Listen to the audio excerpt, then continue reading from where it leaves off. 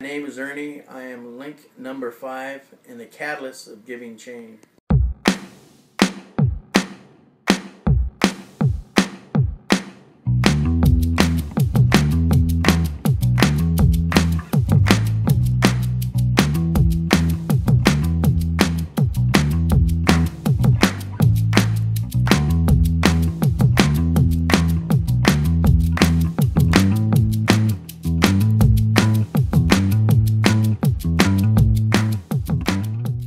My name is Ernie. I was born in Los Angeles. I live in Wilmington for about 45 years. Yeah, I got a call from Solomon. He asked me this project of giving, and I was really shocked because he does a lot of good work. I know that because there's things that I can't do that he can do for me. I was very honored that he even mentioned me, or even I was even chosen, because I'm not used to having gifts given to me at all. I usually give them what I have and a little more. But I know he's a good person, and he gives what he can with a little bit that he has. And I was very honored that I was chosen. I'm just going into Costco is where I usually shop. They have a little better electric carts, and I usually bulk up because it's difficult at times for me to go to the store every 2 or 3 days. So I usually make a shopping run at Costco. I like their products. I get a bulk so I don't have to go for 4 or 5 days, because it gets harder and harder for me to shop.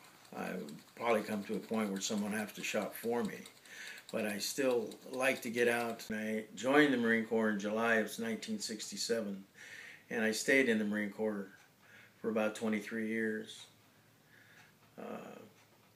When I got out, I became a carpenter and worked for the Long Beach Unified School District in their maintenance department.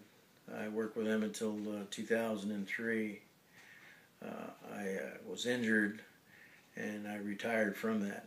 I've been going to the VA for the last since 1968, when I was inducted there.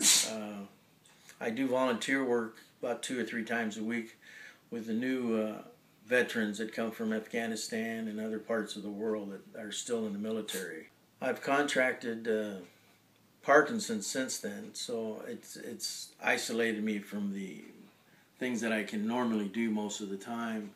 But I still get out and do volunteer work whenever possible at the VA when they call, because this is a very deafening problem that we're having from the people, or the new kids on the block, as we call them, because they're so young and don't understand what's really happened to them and what they look forward to. Because when you have lost a limb, you have lost any part of your body, you're pretty well depressed, and whatever your lifestyle has to be changed. But you still have to live on. You still have to live for the moment. And I've got a reputation, because even though that I do have the Parkinson's, I still live on. I've not given up. And being at 65, I've probably seen more action than they'll ever see in their entire life. And they seem to have an uplifting when they see me coming down the corridor, limping along, but I'm still there.